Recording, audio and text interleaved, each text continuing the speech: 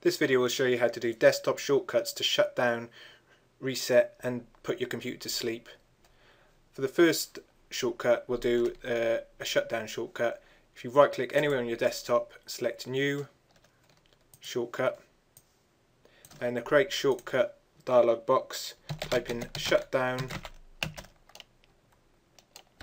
-S to indicate shutdown command, -T for the time component. If we want it to shut down immediately, we'll put 0 seconds.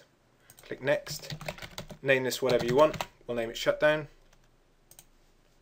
So our first shutdown shortcut done. Do a restart shortcut.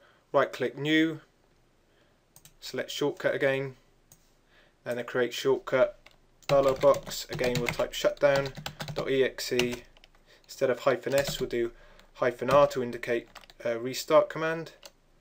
-T for time, 0 for 0 seconds, so it will restart immediately. Click Next. We'll name this Reset.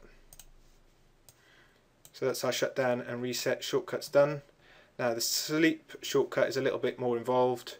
What you need to do is open up Notepad and type the following into Notepad. I'll also put this in the description on the video so you can copy and paste that.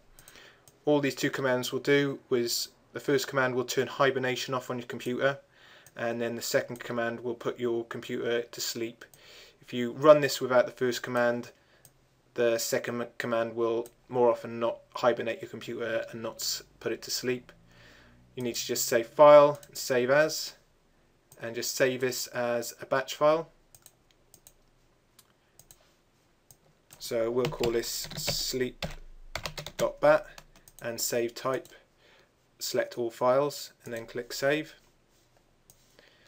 Now you can have this sleep.bat anywhere on your computer. You can put it in your C drive out of the way. And what we need now is a shortcut to this batch file. So we do New, Shortcut, and then we browse for it. We browse for sleep.bat, OK. And we'll call this shortcut Sleep. So now we've got our 3 shortcuts to shut down, reset and sleep. Now if we want to assign icons to these, we just right click, select Properties and say Change Icon. Ignore this dialog box that comes up, just select OK and choose your icon. So we can choose a shutdown icon. And for reset we can choose find a reset icon.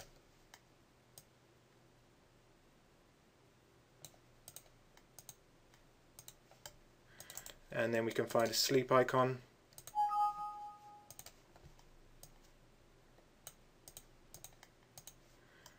So there you have it, your shutdown, reset and sleep shortcuts. So now you can quickly select any of those to do those commands. Job done.